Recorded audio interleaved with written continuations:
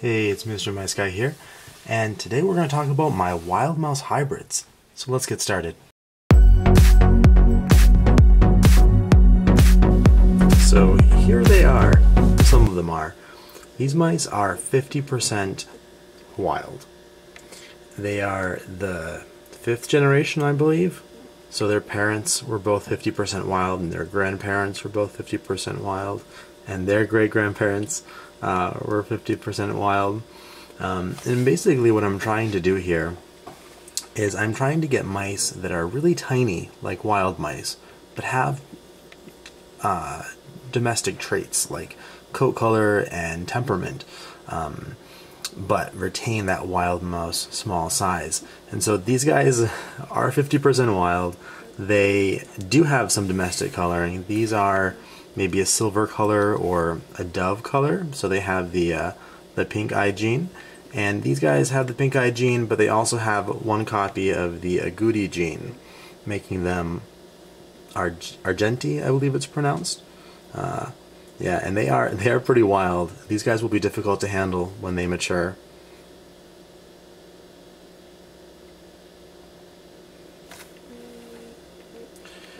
Something else to kind of point out here is that some of them are actually satin as well.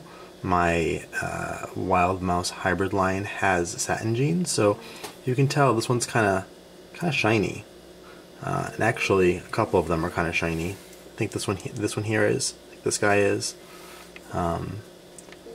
These guys might also be Angora. See, you can see that shine, kind of like a copper penny or something. Very shiny. It's hard to capture the satin sheen on mice.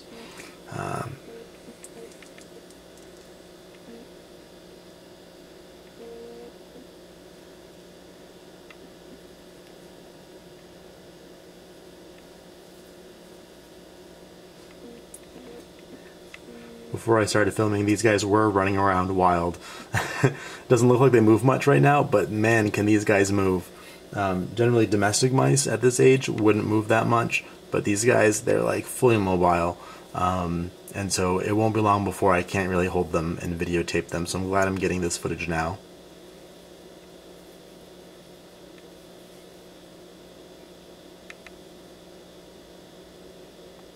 So these guys are 50% wild, but let's take a peek at some 75% wild mice. So these mice were born from a pairing between a father that was 50% wild and a mother that is 100% wild, but captive born. And to me, they look kind of like little buffaloes or something. Yeah,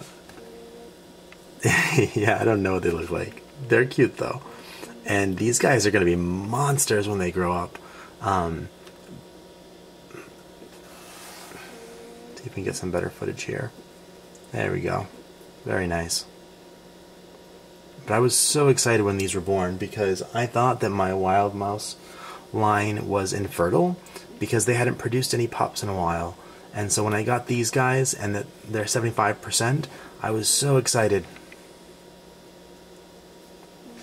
In particular, one of them, I think, it's hard to tell which one it is now. I think it might be this guy. He's tinier than the rest, so he's going to be a good candidate for making that really tiny line of hybrid mice. These guys are all going to be agouti, so they're going to look like wild mice, and because they're 75%, they are probably going to behave like wild mice, and they're going to be very, very difficult to handle. But hopefully their children will have some domestic traits.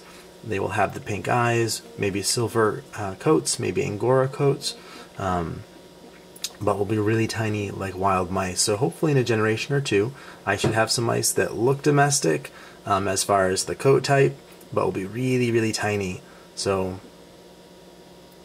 stay tuned, because I will definitely be getting some footage of those if and when I get them. Get him out of the way. These guys are actually doing really well. They put on a lot of weight. I'm very happy.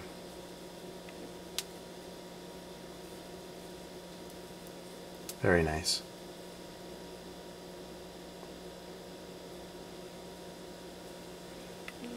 Thank you for watching.